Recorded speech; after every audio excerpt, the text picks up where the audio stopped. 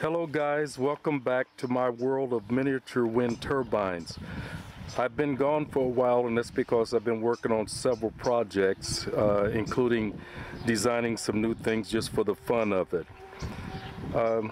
These are my new Robinson wind turbine blades, and I'm gonna tell you a little bit about them right now.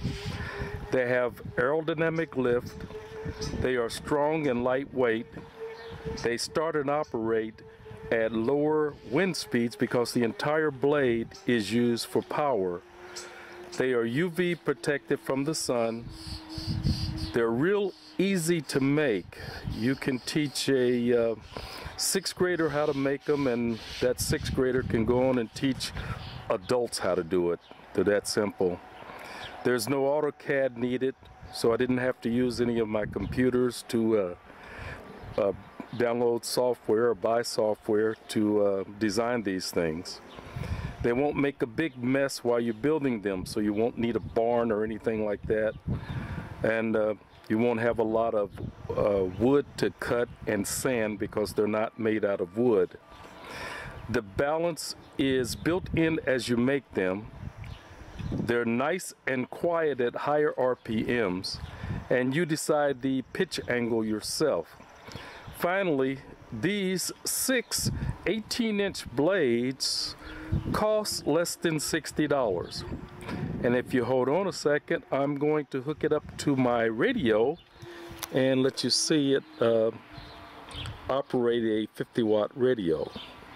Hang on. Okay, now she's connected, and we are waiting for a little bit of wind because we're in an area where that's all we get, just a small amount of wind.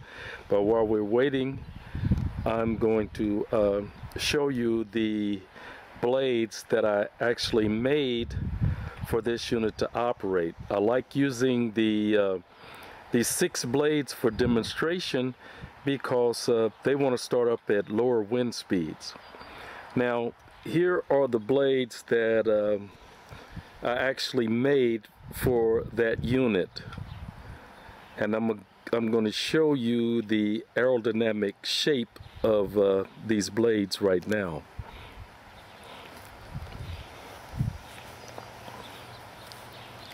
Okay, you can see that here I've elected to give it lift on both sides of the blade.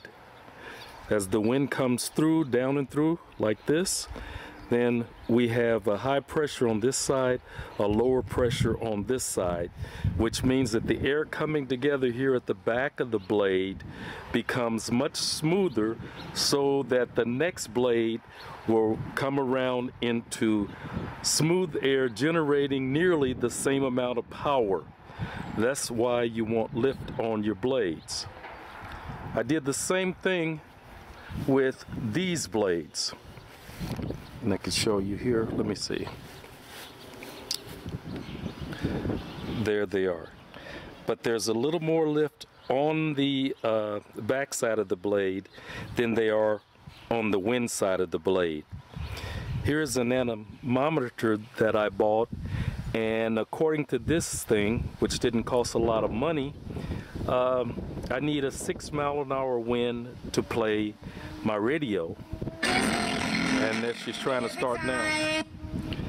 And this is a voltage device and watt meter. I saw this previewed one day on Jeff's site from Missouri Wind and Solar, and at price I had to get one. Okay, here goes the radio now, and I'll show you the wires going from the unit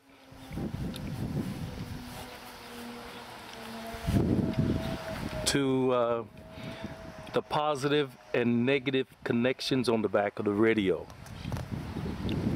Now I'm going to wait again a little bit longer and see if we can get some more wind, because I want you to see these blades in action. There we go.